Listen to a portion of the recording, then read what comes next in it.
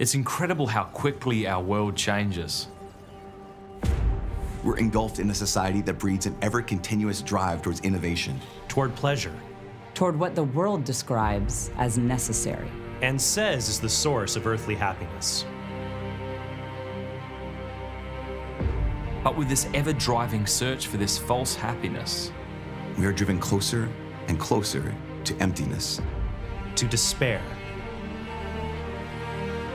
If we truly understood the purpose of our existence, if we could truly comprehend the God who longs for us, the one who calls us toward an unfathomable joy united with him, we would not despair.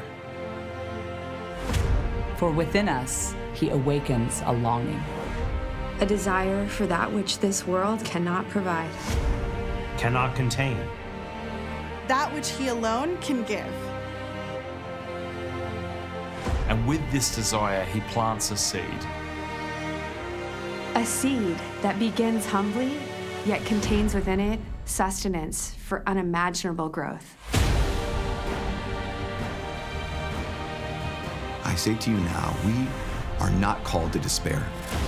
We are not called to rely on the empty promises of this world.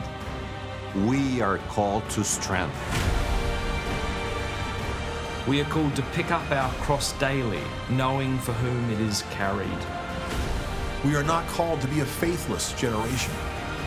We are called to be a generation of prosperity in Christ. We are called to be a generation of hope.